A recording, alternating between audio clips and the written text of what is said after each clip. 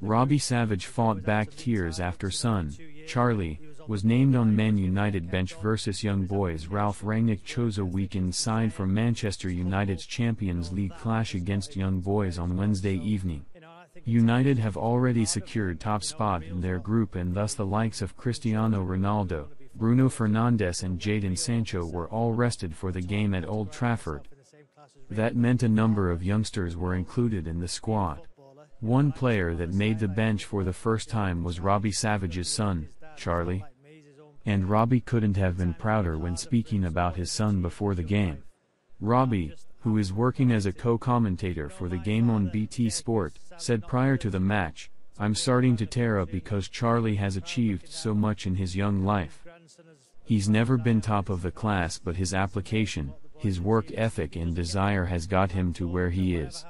My father, who's sadly not with us, would be looking down proud of his grandson. Even if he doesn't get on the pitch, whatever happens for the rest of his life, he's been on the bench for Manchester United.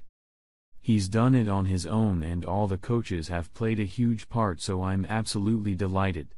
If he gets on to grace the theater of dreams, his nan at home will be in tears now. He's a great kid and he'll do everything. He's a great player and has a wonderful left foot. He can run and I think he's the second fittest at the club. Take it all in because he's one very lucky boy, but a boy who's worked incredibly hard. How lovely."